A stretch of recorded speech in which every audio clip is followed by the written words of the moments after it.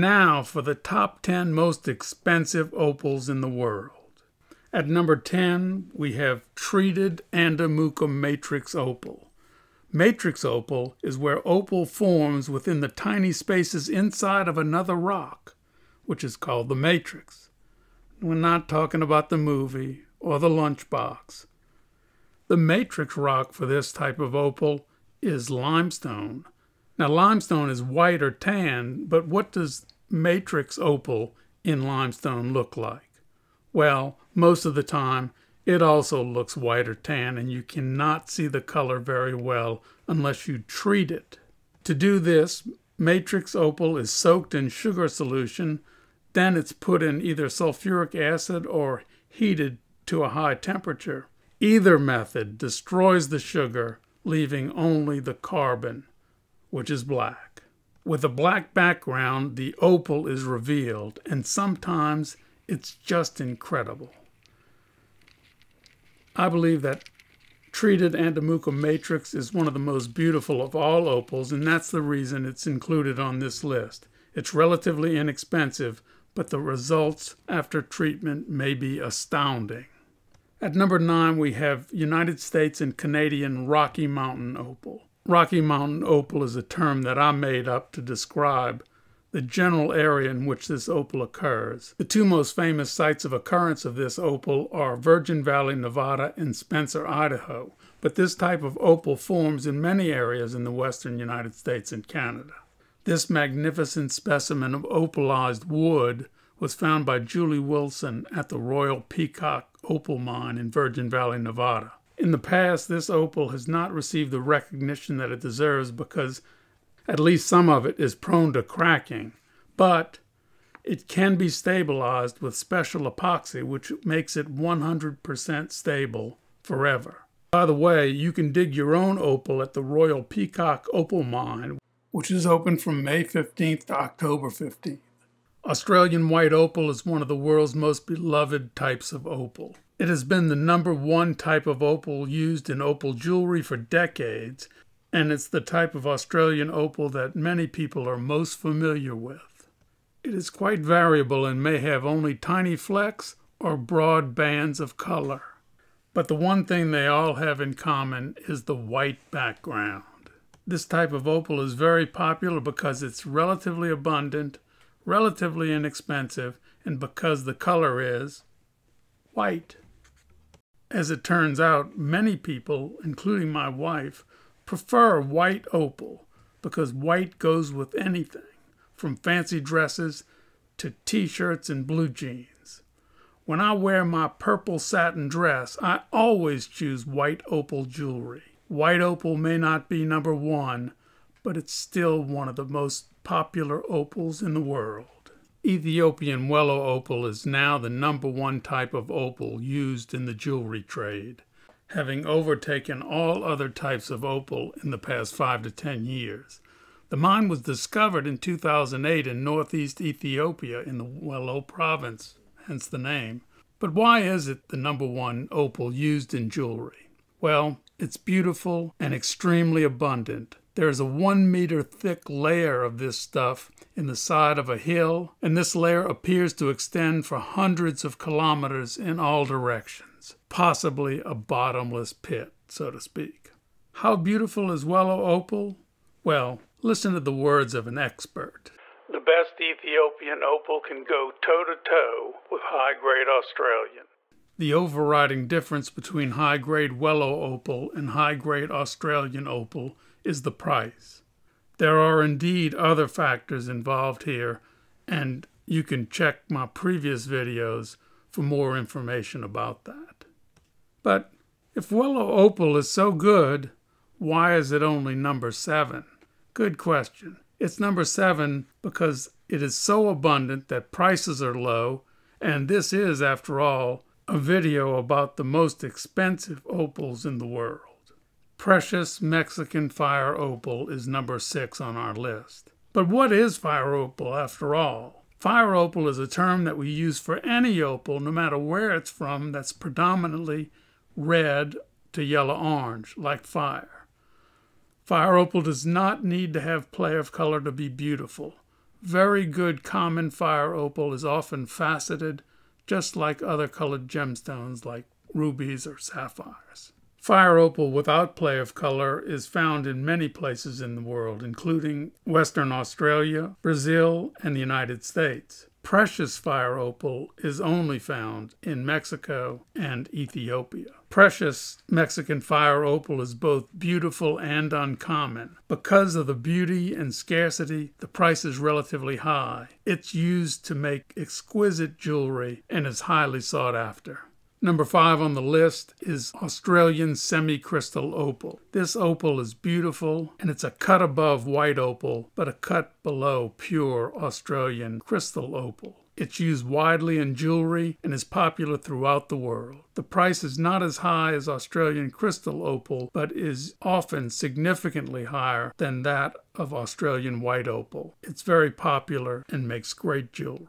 At number 4 on our list is Brazilian opal, a scarce type of opal that occurs in the northeastern part of Brazil. It is beautiful and relatively expensive because it is not very abundant.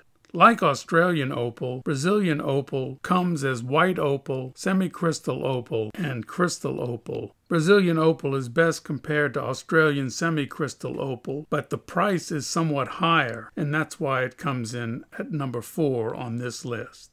If you like good opal, you'll like Brazilian opal. It makes excellent opal jewelry. At number 3 on our list is Australian crystal opal, one of the most expensive and beautiful types of opal on earth. Many of the most beautiful and valuable pieces of opal jewelry ever made are made of Australian crystal opal. The Andamooka Opal, for example, is an opal pendant owned by Queen Elizabeth. Rough Australian crystal opal may sell for up to $60,000 per ounce, and cut stones may sell for $2,000 or more per carat. Needless to say, Australian crystal opal is fantastic opal, something that most people, especially opalholics, would kill for. Well, maybe not kill, but maybe simple battery. At number 2 is Australian Boulder Opal. It is one of the most beautiful and expensive of all types of opal. It forms within narrow seams in ironstone, and when the seams are split apart, Boulder opal, backed by dark ironstone, may show some of the most vibrant colors seen in the opal world. The price of Boulder opal is difficult to determine because the weight is not really a valid way to price it, because more than half of each Boulder opal specimen is ironstone, and ironstone weighs 5 times more than opal. Pricing it by the carat isn't really right, but some opal sellers will price it by the carat. But ultimately, you pay for the beauty, and the larger it is, the more expensive it will be. At the top of the list of the world's best opals is Australian black opal, the best of which comes from Lightning Ridge, New South Wales. Although black opal is not necessarily more expensive or more beautiful than Boulder opal, it is generally regarded as the top opal of all. Lightning Ridge black opal routinely sells for between $2,000 and $8,000 per carat, and prices up to $12,000 or more per carat have been seen.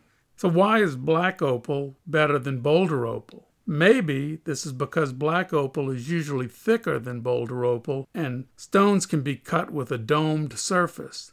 The dome allows it to be viewed from many angles. Of course, I made this up, but I'm sticking with this explanation. But to follow through with this, the purpose of all jewelry is to be viewed, to be noticeable. Let's all admit it, that's what jewelry is for. So if black opal is a little bit more noticeable than Boulder opal, that's all I need. It's number 1 in my book. I need to tell you all the difference between precious opal and common opal. Precious opal is opal with sparkle, fire, sometimes called opalescence, but it's best referred to as play of color. That's what we at Pulitzer Opal call it. That's me and Sheila. And precious opal has play of color. Common opal does not. Simple as that. I also have to explain the difference between white and crystal opal. White opal has a cloudy white background. Some light gets through, but not much. Crystal opal, on the other hand, is almost transparent, so that you can see all of the color, the play of color, within the stone. But wait a minute, Aunt Thelma has a ring with an opal in it that is not really white, but it's not really crystal. What gives? Opal that is neither white nor crystal is referred to as semi-crystal opal. Simple as that. End of story. I've been asked many times to make a video covering all of the different types of opal. People are confused on this subject, and we don't want confusion here at Pulitzer Opal. Now, I know some of you guys know everything about opal, so I suggest that you just take the day off. Maybe go feed some ducks, or go back to watching PewDiePie. Now, I'm not...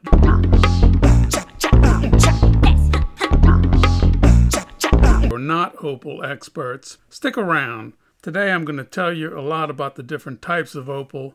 We'll make some sort of sense of this whole thing. But honestly, I don't really understand what all the confusion is about.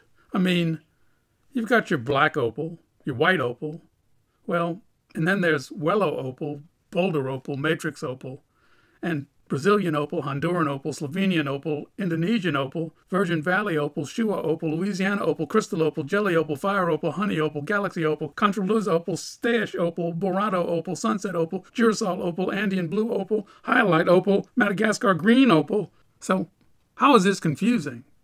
I don't get it. Well, I obviously don't have time to go through the entire list. I mean, nobody wants to hear about 35 things.